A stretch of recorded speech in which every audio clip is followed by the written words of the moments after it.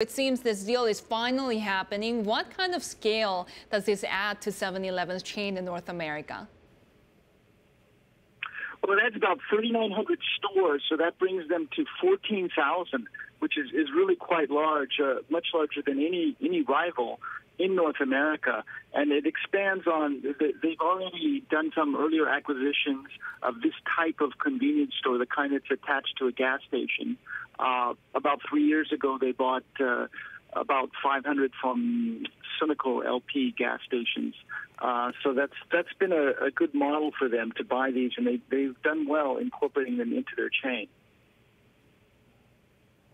So much uncertainty with the economy, obviously. So why the timing to do this deal now? It does seem a little surprising. You know, normally deals like this are hashed out in boardrooms, and it requires a lot of meetings. So you wonder, I assume that a lot of the details were finalized over Zoom, given the pandemic. But this is a deal that, as you alluded to, has been in the pot for quite a while. They've been negotiating this since last fall.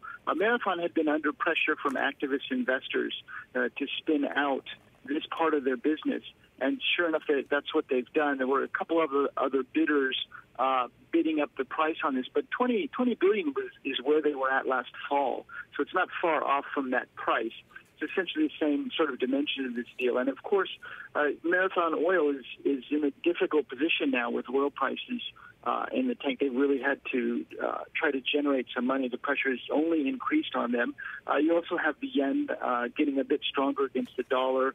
That works in favor of the deal because it makes it, in Japanese terms, it makes it cheaper for 7-Eleven to complete this side of the deal.